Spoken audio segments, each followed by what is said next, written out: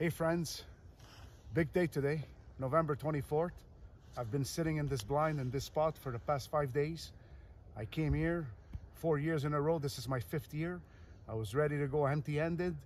Got bigger bucks every year, but this year I wanted to be patient and get a nice big mature buck. So I was sitting in my blind all week.